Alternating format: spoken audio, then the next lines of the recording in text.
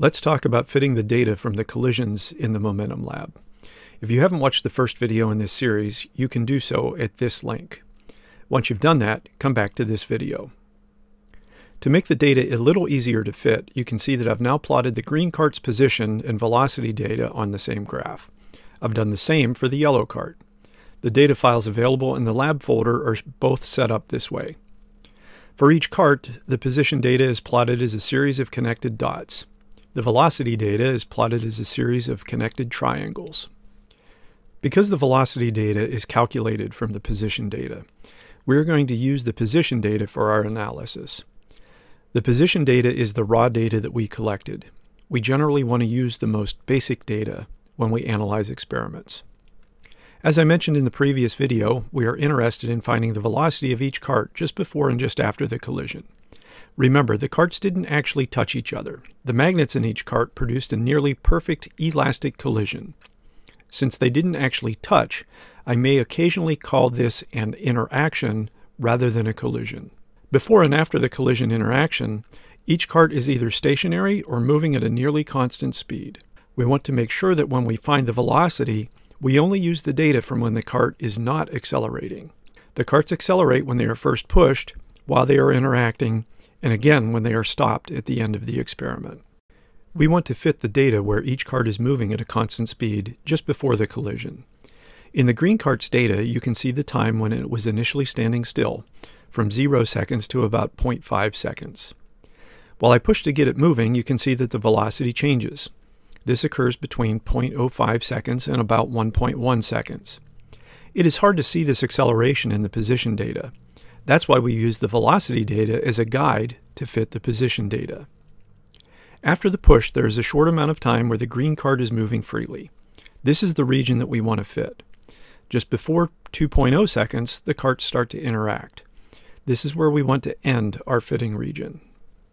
To fit a region of data, place your mouse near the time that you want to start the fit. Press and hold the left mouse button and drag to the right. This will highlight the area that will be fit. Once you've reached the end of the region to be analyzed, let go of the left mouse button. You will now see that the fitting region is highlighted. The starting and ending times are shown in the small boxes below the fit. Notice that I avoid the curved parts of the velocity data. It would be very difficult to determine where the acceleration is occurring if we only looked at the position data. It is a little bit of a judgment call as to exactly what times you should start and end the fit. You can fine-tune your fitting region by moving the boxes for the starting and ending times. This is done by placing your mouse over the box, holding down the left mouse button, and dragging it left or right. Once the region is selected, click on the button with the icon that looks like a small graph. It is located to the lower left side of the graph that we are looking at.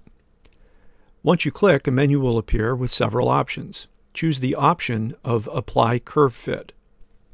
In the small window that opens up, you'll see a drop-down menu that offers several fitting equations. Since this data is linear, choose the linear curve. Notice that the two lines have been added to the graph. These run through and extend beyond the selected area. Click the Apply button to apply the fit.